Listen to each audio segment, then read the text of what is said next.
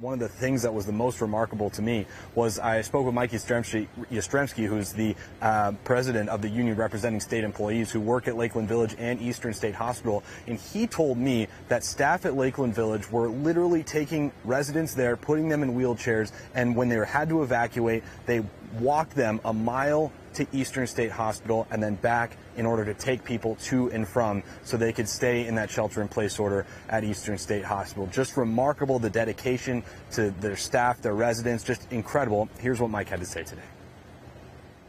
One of our employees here actually could tell from his Ring camera that his house was on fire. He pulled his phone out, he looked at his screen, he saw that the house was on fire and said, well, there's nothing I can do about it now, and I need to take care of my residents. Put his phone back in his pocket and pushed a wheelchair over a mile.